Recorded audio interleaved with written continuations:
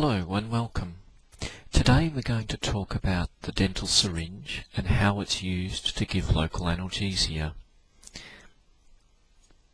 This is a classic dental syringe. It's made of stainless steel, so it's autoclavable, so it's cleaned after every use. The interesting thing to note with this version is that this loop here, makes this syringe defined as an aspirating syringe. And what that loop is used for is it's where the thumb enters the syringe, and that means that you can, instead of just injecting the solution by pushing down with your thumb, you can use your thumb to pull backwards on the syringe and aspirate or drag fluid back into it. The other key features of this syringe is that it has this opening or space here where when you put the liquid in its glass container, you can actually see the liquid through this opening. And that means that when you do aspirate through the needle that would be off the end here, that if you get any blood into the carpule, you'll be able to see it through the opening. The needle itself is attached to this end here, and if you look very closely, we'll just get a little closer here. If you look very closely, you can see it's got some thread on it, that end just there, and that thread is where the needle actually is screwed on to the syringe. And the other key feature to this syringe is up here at this end, we'll get this out of the way, where you can unscrew just here, like this, and then the syringe folds at 90 degrees. And that folding at 90 degrees allows you to drop the liquid that is going to be injected in its glass carpule down into the barrel. This part of the syringe is called the barrel. And you can drop the liquid in its little carpule straight down this hole here, and it will fall all the way to the bottom. So then when you tighten the needle on the end here, the needle will engage with the liquid.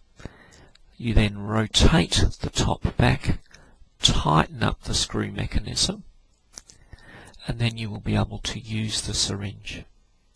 There's one other small feature that's actually quite hard to see that is important on these types of syringes. If you look very closely at the tip of this moving part here that you actually press into the liquid, do you notice that it's sort of a pyramid-shaped end? That's called a barb, and that means that when the tip of the arm here engages with the carpule, it will lock in and not be released as you pull backward. So that barb on the end is important to allowing this syringe to be aspirating. There are other types of dental syringes on the market, ones that don't have this loop here, and these are the newer sorts of versions, where the carpule that fits within here actually has some pressurized gas in it, and these are called self-aspirating syringes.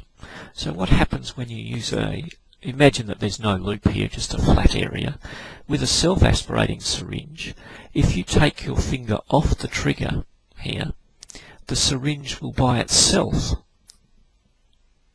pull backwards on the carpule and aspirate any liquid that's on the end of the needle. So that's the second variety, that is sort of the newer variety, but this is the standard dental syringe. And just to remind you, the needle is screwed on this end here. The carpule itself of liquid sits within the barrel here. It has this loop here that makes it an aspirating syringe to allow you to drag backwards with your thumb. And at this end it has a little screw mechanism that allows you to open up the end of the barrel to be able to push the carpule of liquid down and in. And the last key feature on this is the small barb at the end of the driving mechanism that allows you to engage the carpule and be able to aspirate with it.